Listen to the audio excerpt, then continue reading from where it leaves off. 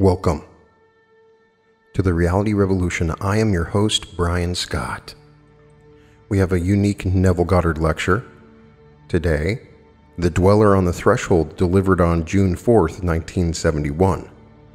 Now, I realize I say that we have a unique lecture every time I read Neville Goddard, but this is unique in many ways. In this one, he addresses the dweller on the threshold, a concept that we've discussed in an episode by Manly P. Hall and is discussed in occult literature. The dweller on the threshold is this thing that you encounter in the awakening process that sort of is your shadow, and you have to encounter it if you want to move to the next level. And Neville Goddard encountered the dweller on the threshold, and this lecture is about that. He has briefly mentioned it in other lectures, but he addresses it in this lecture. This comes near the end of his life in 1971, and so this is one of his very last lectures. The Dweller on the Threshold by Neville Goddard. Only that which has no right to live must die, and only that which has no right to exist must be brought to an end. And that has nothing to do with any child born of woman or any flower that ever bloomed. It's something entirely different from what the world would suspect, for you and I have been given the greatest gift in the world. God became as we are, that we may become as He is. William Blake from Jerusalem. In that we were given complete freedom to misuse the gift of God, and that is His power. I will share with you this night an experience of mine. It happened years ago to show you the only thing that had no right to live, the only thing that had no right to exist, and must be brought to an end. Suddenly I found myself confronted with these two creatures. One, the most monstrous thing you could ever conceive, and the other, the most angelic being that you could think of. The one that was the monster, a hairy, monstrous being. I would almost be unfair to the monkey world to call him a gorilla or a baboon, but that is the picture. Only he was far more than that. And he spoke gutturally. He looked at this angelic being and called her mother. It annoyed me, and I began to pommel him, and he gloated. He loved violence. Every blow made him stronger. He was the embodiment of every evil thought and act that I had ever entertained or expressed. I was totally unaware of this creation of my own until that moment in time when I was strong enough to confront it.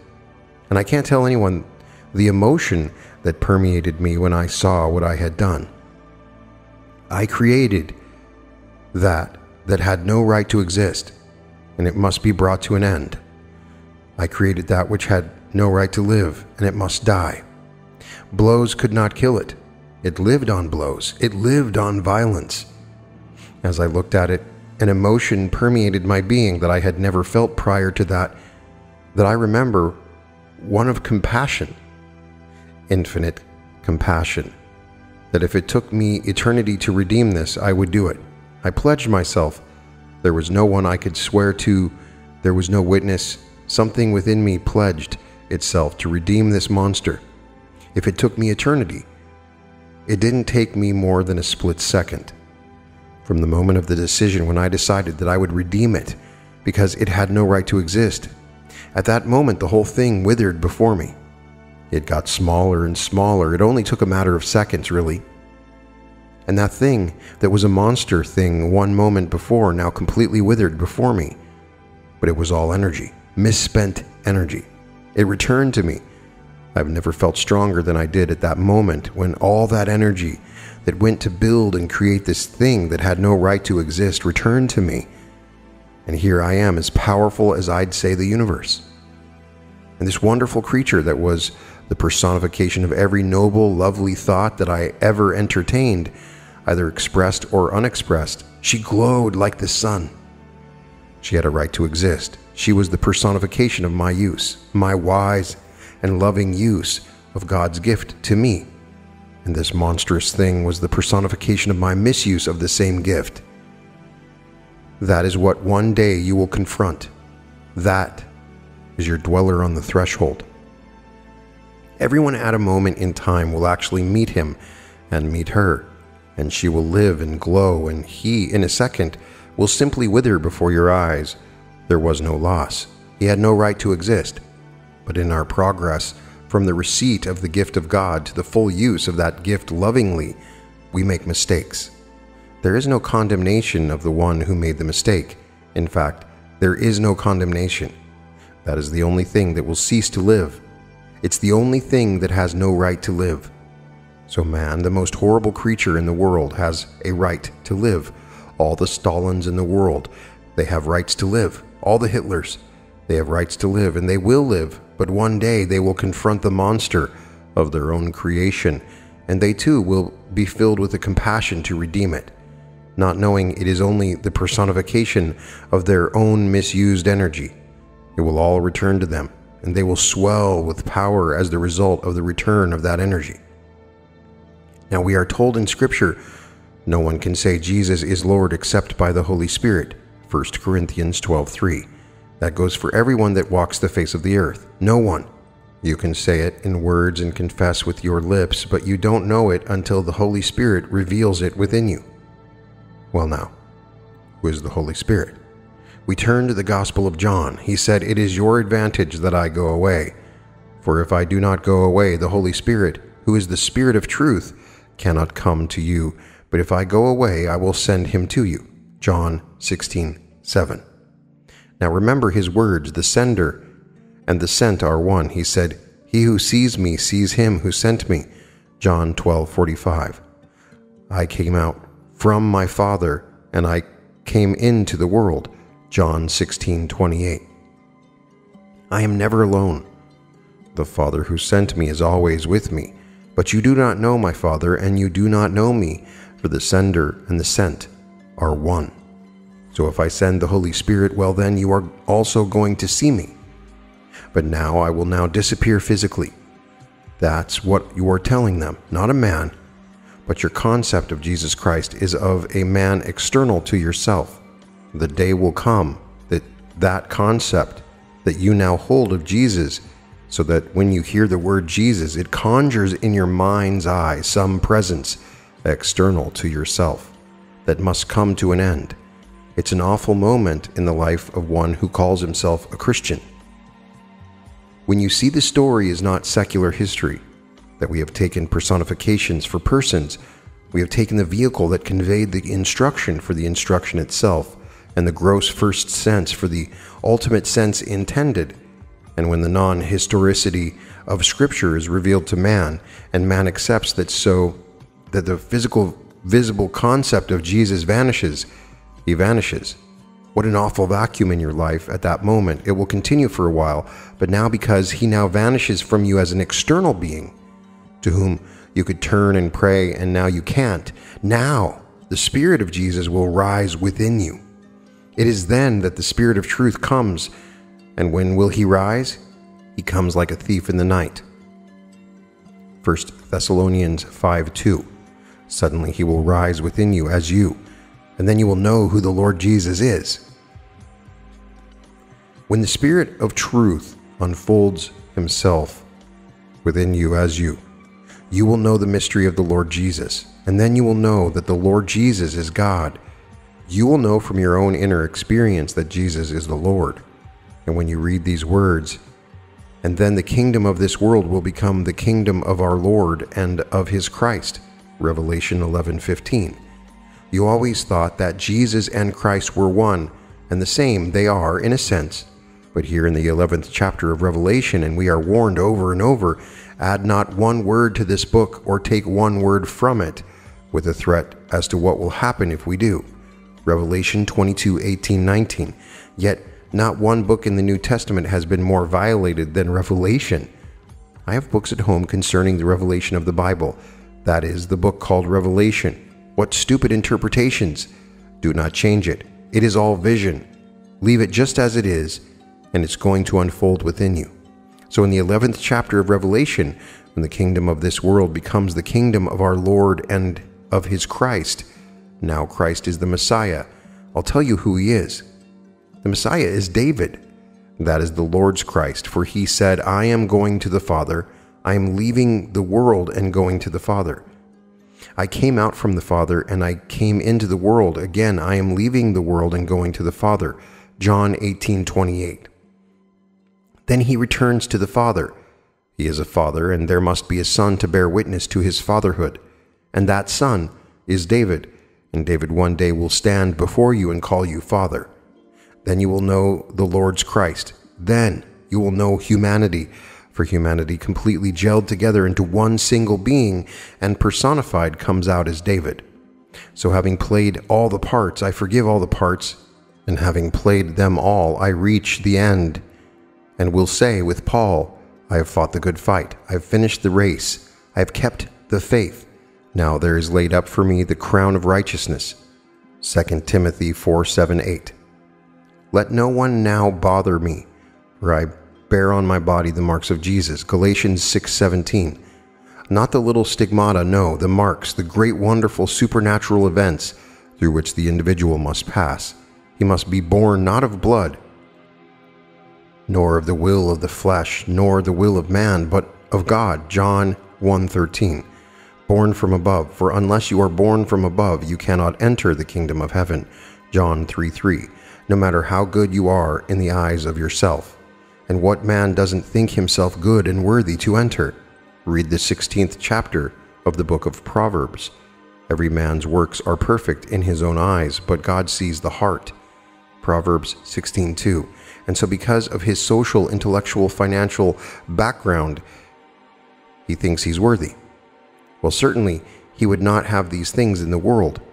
God must have loved him more than the others because of what he has in the world, and it must be in some strange way, some demonstration of God's affection. It has nothing to do with it.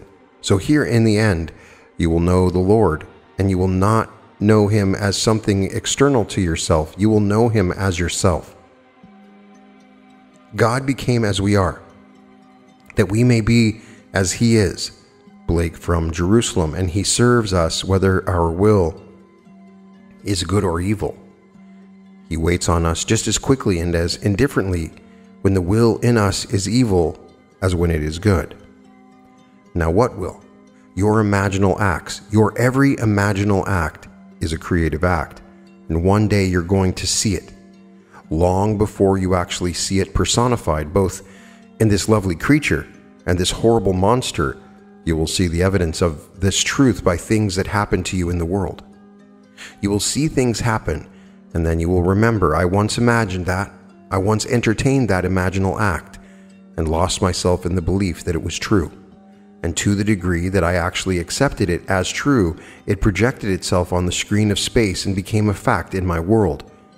At first I didn't quite relate it. I couldn't quite believe that I had the power to do that. Then I tried it, and tried it again, and then again, and these things became realities in my world. Then I realized who this being is of whom they speak in Scripture. Then we are told, by him all things were made, and without him was not anything made that was made. John 1:3. So then I found who this one is. He must be my own wonderful human imagination. If the one spoken of is God, then my imagination must be God. And that's the being that I have been misusing morning, noon, and night. And then comes the end, when I reach the very end of the journey. And here I must now find that I am the Father. For the end is to find the Father, the cause of it all. And finding the Father, there must be a Son. And here David stands before me, and there is no uncertainty as to the relationship between the boy who stands before you and you who see him. He knows you are his father, and you know he is your son. Everyone is going to have this experience. I prophesy for you, regardless of your present sex. In the resurrection, we are above the organization of sex. We are a brotherhood. All of us are brothers, and together, collectively, we form one being.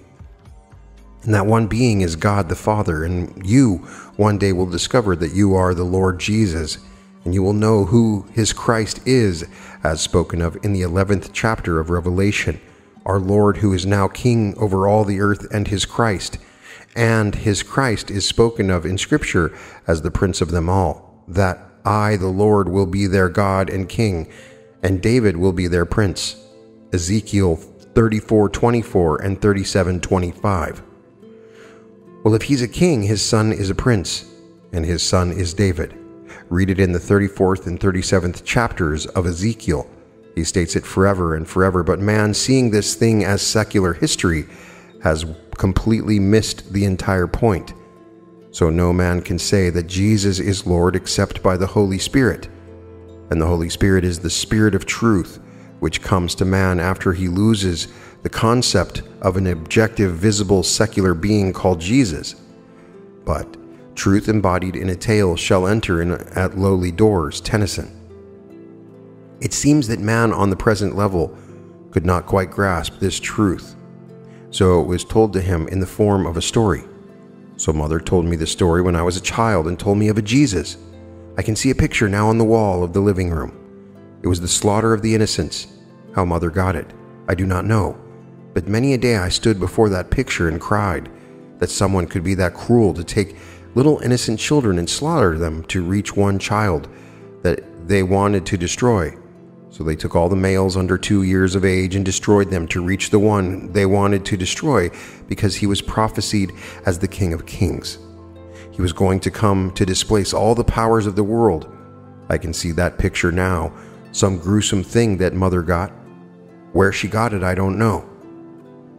But not knowing it, having heard the story, I took it as mother took it. We took it as secular history.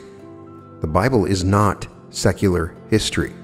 There is no secular history in the Bible. They are still looking for the bones in the Near East. They are still trying to find pieces of the wood that he is supposed to have been crucified on. They are still trying to find the pieces of cloth that he wore. And what amazes one is that there are those in the world, supposedly intelligent people, who will give a listening ear to them and bring it out to justify their own strange, peculiar misunderstanding of Scripture. I tell you, there is no burial ground of Jesus Christ, save in the skull of man. That's the only place where he is buried, in every little child's skull. That's where he is buried. The little body that he wears, that is the cross, and he will wear it as long as he wears a body of flesh and blood. Physical death does not terminate the little body. It is renewed, as told in the 103rd Psalm. He renews our youth as the eagle, Psalm 103:5. The young eagle, so you drop it off here and suddenly you find yourself clothed. Though you're dropped off a 90-year-old body, you are clothed in a garment about 20 years of age. In a world just like this, with problems just like the problems that you thought you left behind, and 99% of us who depart this world, who have not been awakened from the dream of life, do not even know they have departed. They are in a world just like this, and they do not know they are even gone. They can look into the mirror and see a youth instead of the 90-year-old and still not recognize the fact that something must have happened. They look and see a lad of 20, and they know they were without hair, without eyes, without teeth, without everything only a moment before, but they still do not recognize it. I meet them, so I know what I'm talking about. You call them dead. They are perfectly right in telling you that you are stupid because they know they are not dead.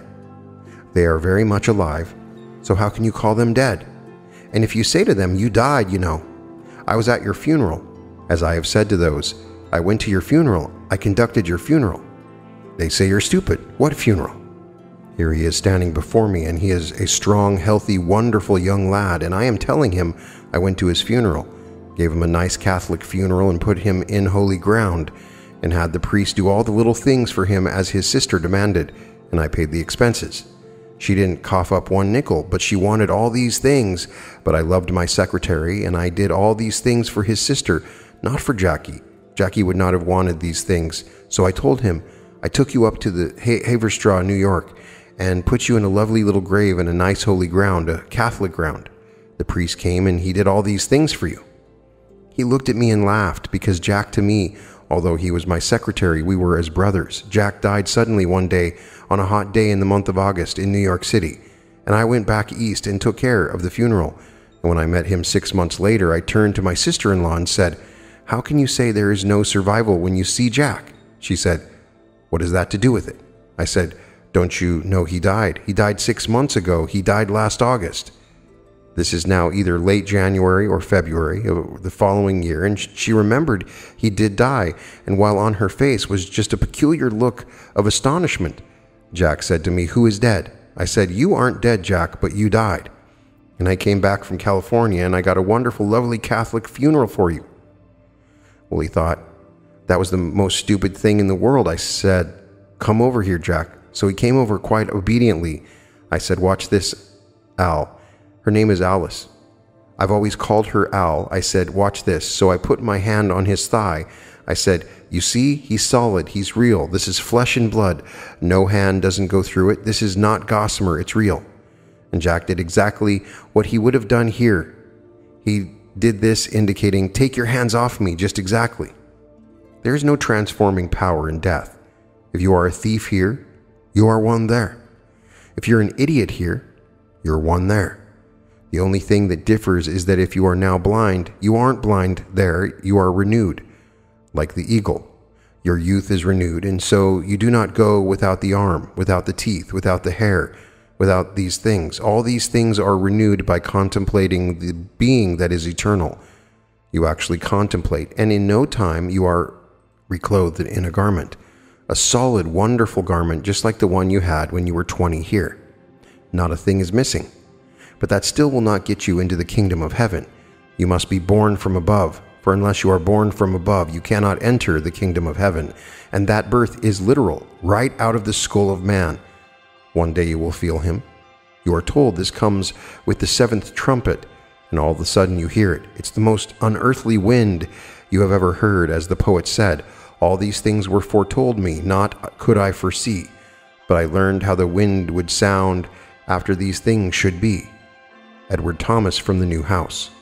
And you certainly learn after the wind comes. You feel it, and you hear it, and suddenly you are waking and waking and waking, and you are waking where? In your own skull. And you know your skull is a tomb. You know it. You know that it is a sepulcher. And the only reason you are in it, someone must have thought you're dead, because here you are. You are entombed, and it's sealed. There is no way out. You are all alone. There's no watchman. You're all alone. Then you rise within your own skull, and you are fully grown. And then you have an intuitive wisdom as to how to get out. And no one rolls away the stone from the outside as taught by our priesthoods of the world. You do it. From within you push, just as a child pushes from within, and then something gives. Something rolls away. Something from without. But it is all about because of your effort from within, and you come out, pushing yourself out of a little hole, and the first thing that comes out is your head. That comes out first, then you squeeze yourself out, and then you pull the remaining portion of you and look back at the thing out of which you came, and that is your sepulcher.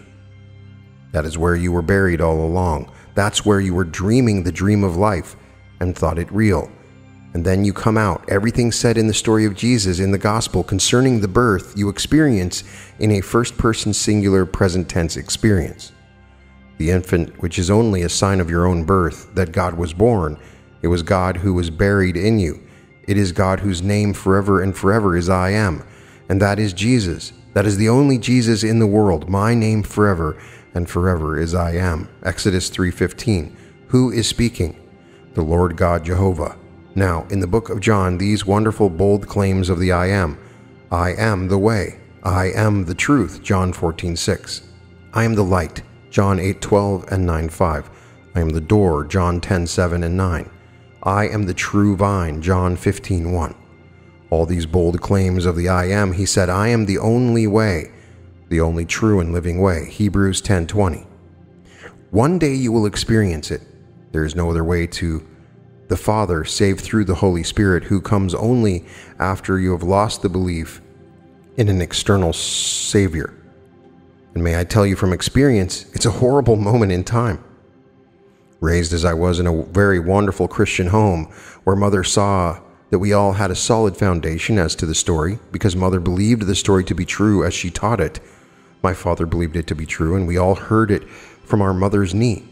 And we believed it to be true, and when I heard it was not history, and when I heard of the non-historicity of the greatest story ever told, my world collapsed.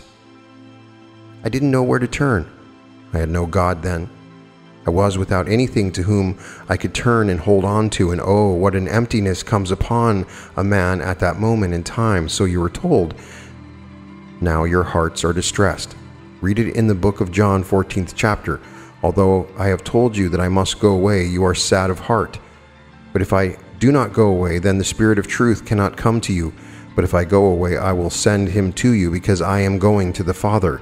And the sender is the Father, and the sent is one with the Father, so he sends his Spirit to you. When suddenly you have lost all external concepts of God, when the Spirit comes and the Spirit unfolds himself within you as you, then you will know how true the Christian story is. And the Christian story is only the fulfillment of Judaism. It was all foretold in the Old Testament. But they could not understand it then any more than they understand it today. Because when it happened in one and that one told it, that's not what they were looking for. They were looking for an external savior who would come and destroy their physical enemies and set up Israel as a mighty power, and that's not the story at all. When you lose all concepts of a secondary cause, then Israel has no enemy. When a man has no other being to whom he can turn, he can't turn to another, then he is freed from the tyranny of second causes. But the first shock that comes to man when man actually discovers that it is not secular history, and yet more true than anything ever recorded in this world of Caesar, because all the history of the world is only an opinion written centuries after the event. All of our historical events are written after the event. Even when they are written as contemporary works, they differ.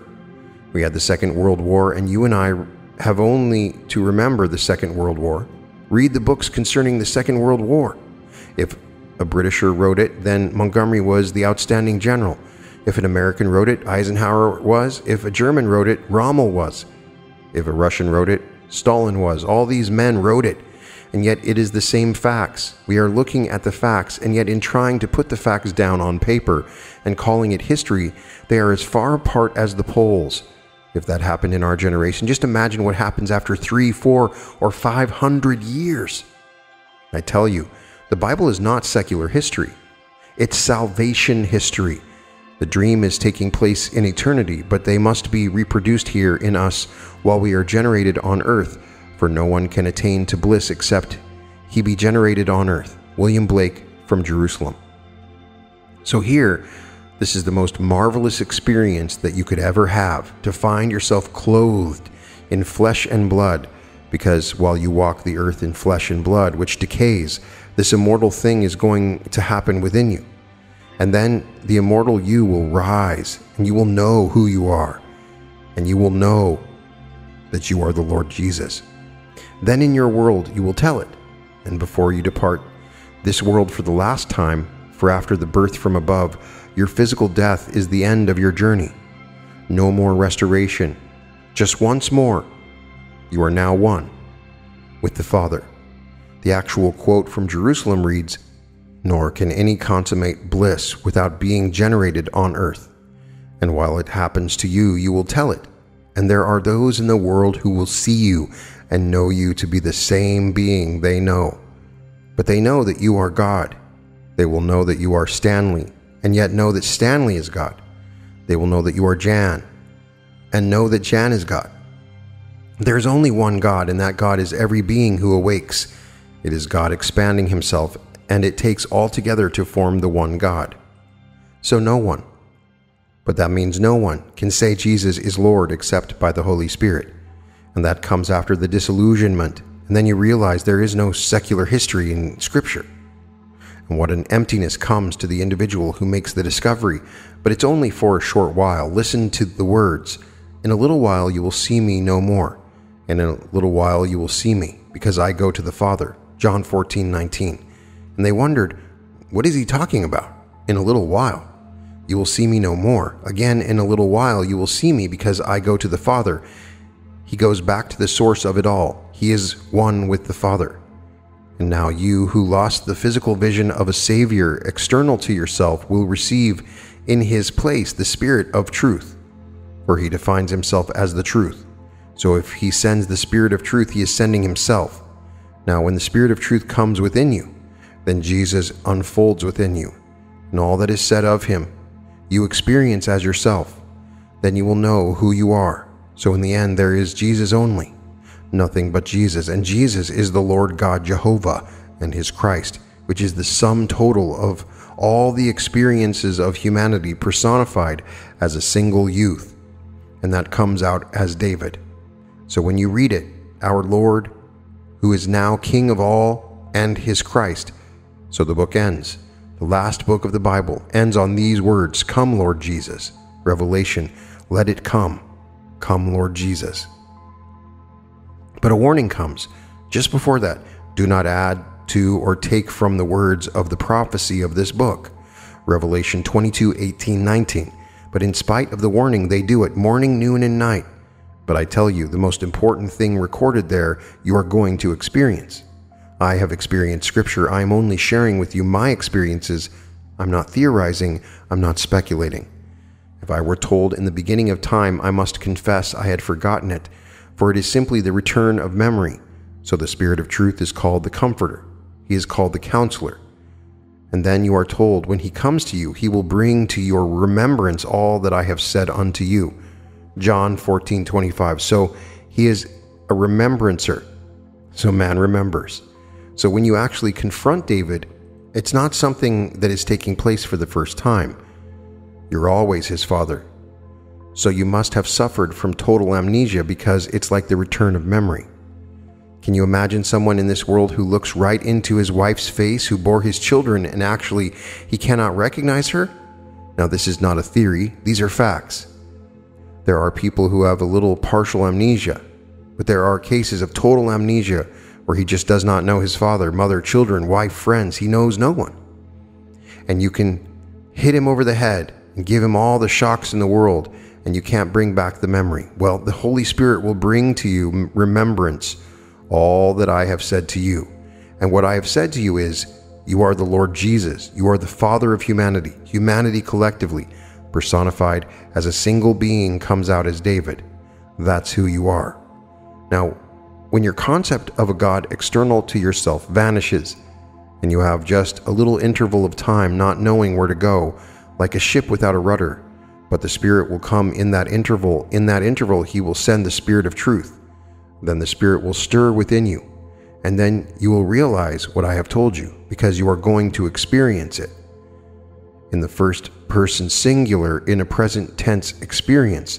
Experience what? The story of the gospel, and you will know who Jesus is, but everyone will. So let me repeat what I said in the beginning. Only that which has no right to live must die. Only that which has no right to exist must be brought to an end. And it hasn't a thing to do with any child, no matter how vile he is in this world. That was done in love. Everything in the world that you see round about you, these are done in love.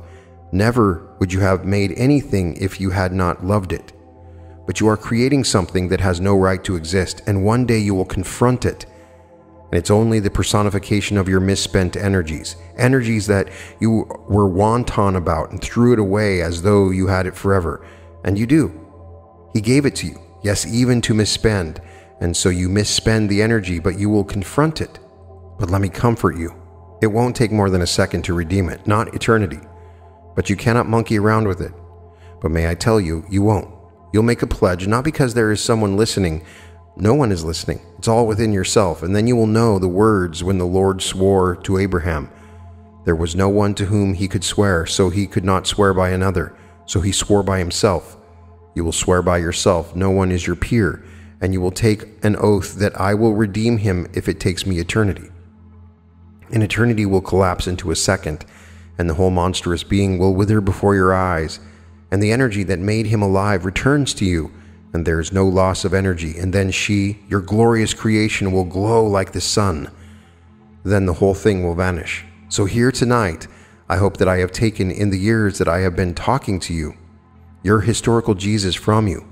If I haven't, well then, he hasn't gone away. I hope I have. If perchance I have succeeded in taking the historicity of Scripture from you and caused you a moment of blackness, a moment of despair, I rejoice. Because in that absence, when he goes, it's only for a little while. Then he comes again, but now he comes as the Holy Spirit. And no one will know and can say that Jesus is Lord except by the Holy Spirit. For if he goes away, he will send the Holy Spirit. If he does not go away, the Holy Spirit cannot come to you. So as long as man holds on to his little external Jesus as a thing to whom he can turn, make a little cross, put him on the cross, stick him on the wall, and cross themselves for luck.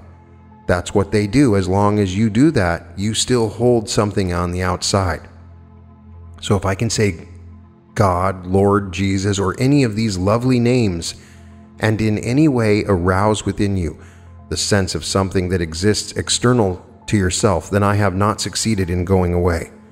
But if I can mention these words, and you do not jump on the outside, and you cannot turn to another, then he has gone away, but only for a little while. Read it carefully. You will find the words that I have quoted tonight in the 16th chapter of John.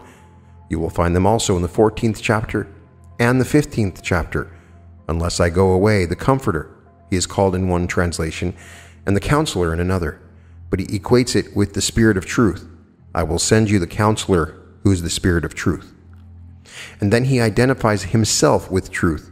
He is sending his Spirit, and the letter kills, the Spirit makes alive. 2 Corinthians 3:6. So he will send that which will make Jesus alive within you. Alive in the sense that you become Jesus, but you do not change your identity. You are still the same being that you are. And those who have the privilege of seeing you while you are still walking this earth as God, and yet as the being they know, and they can't deny the experience because they have seen it. It's something that is completely different from anything in this world. They see you and they know you are God. It's something out of this world. As he said, I am not of this world. I am from above. You are from below. You are of this world. I am not of this world. John 8:23. So when you see him, he is not of this world. So you will see him as God and still know him as your friend and your brother. For in the end, we are all brothers and all friends and all the same God and Father of one being, who is David. At the end of these lectures, Neville would give 2 minutes of silence, which we will do now. There is no question and answers, but we'll discuss this afterwards. Now, let us go into the silence.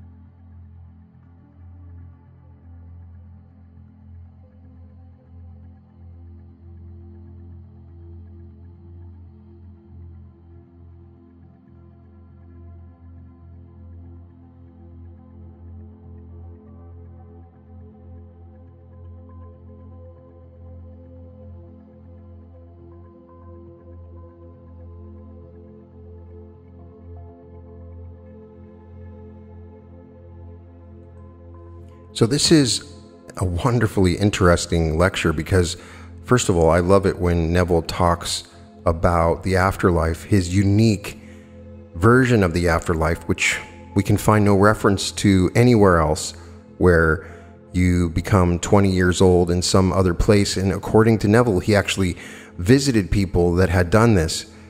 He never explains that if this is happening in some sort of dream. In this particular lecture, it appears he's talking to someone else about it and trying to prove their existence. Is this happening in a vision or dream? Is Neville in a different world, which he always sort of explained? Or do you resurrect in this world? Do you become a younger version of yourself in this world? He does not make that clear in this particular lecture. Now, we know about the dweller of the threshold from several different podcasts that we've done so far, including the one by Manly P. Hall about the unseen world.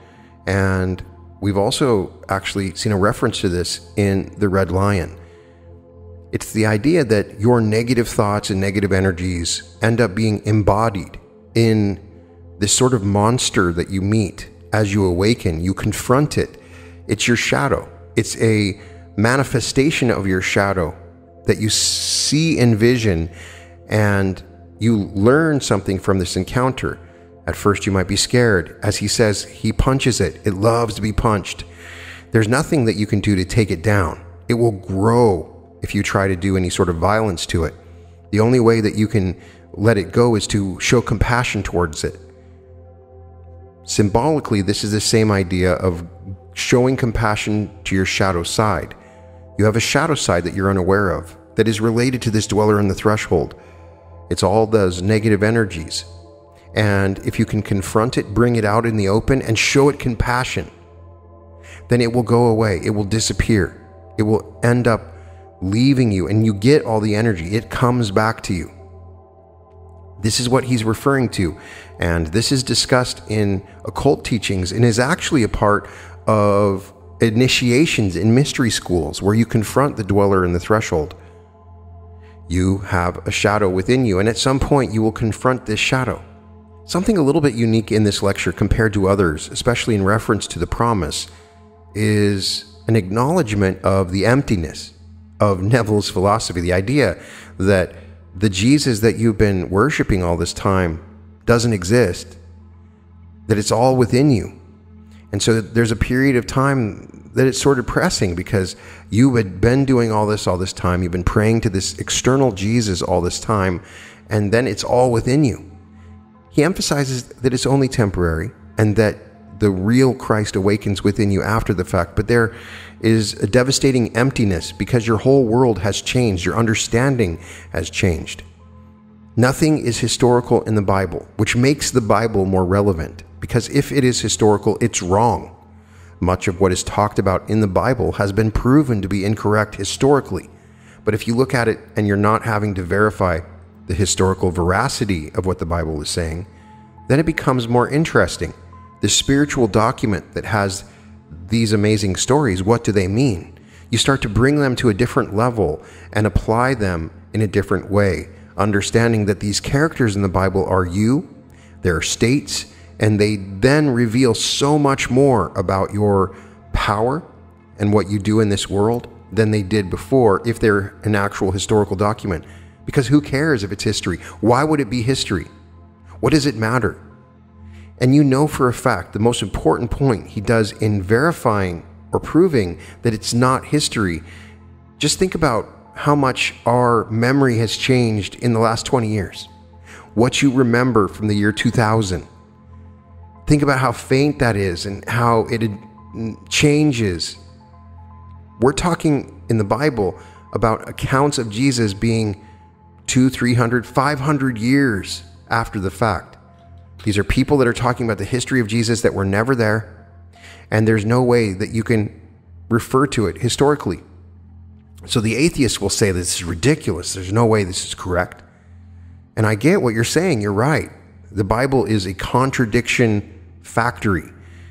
And there's all kinds of stuff that can be verifiably not true, such as the flood in the Bible. Clearly, there have been floods in our past, but no global flood. There are some other events in the Bible that clearly didn't happen. But obviously, if you treat them symbolically, then they're telling you a story about yourself. The whole Bible is about yourself. And that is an amazing idea. Have you encountered the dweller on the threshold? Please let me know if you have. If you've encountered this dweller, tell me what you saw. Do you still encounter it? Did you show it compassion? Did it leave you?